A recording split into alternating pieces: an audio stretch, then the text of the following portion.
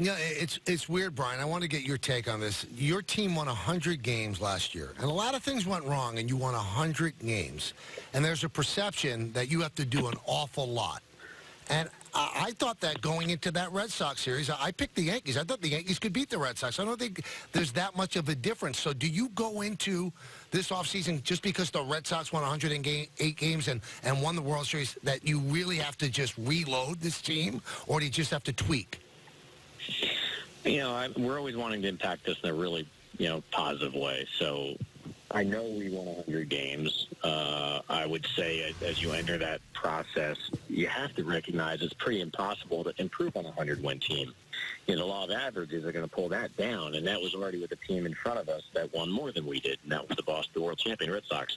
Our team has been knocked out now the last two seasons by the eventual world champion, the Houston Astros 2 years ago, and the Red Sox last year, and we got to find a way to continue to find the right mix that can play together, for the long haul and the short term, and to deliver the championship. And so, I guess the best way to answer that is when the dust settles, I want to import, whether it's trade or free agency, enough talent that can connect with the current talent that's going to be good enough not to just make the playoffs, but to be the last one standing and be hoisting a championship trophy at Yankee Stadium or on the road if we happen to be in a position to win one, do it on the road.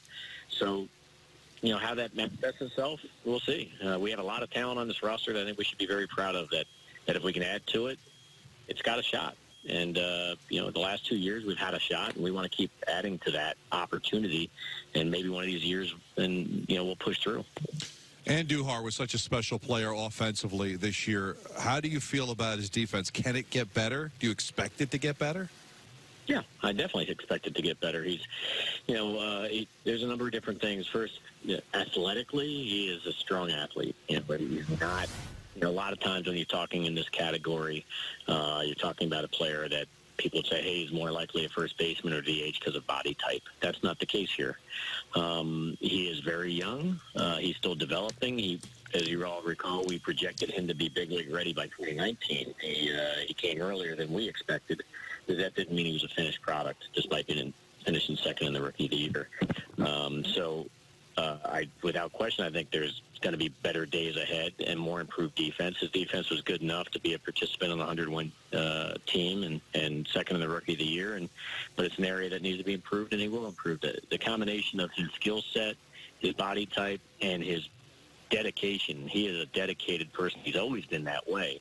So that's going to allow him, usually those players that have that type of engagement with wanting to improve, which he does. His makeup is off the charts. That's a recipe for someone that's going to close the gap on any areas of weakness on the offense and defensive side. So, we look for, an improved and better player as we move forward, and we're lucky to have him.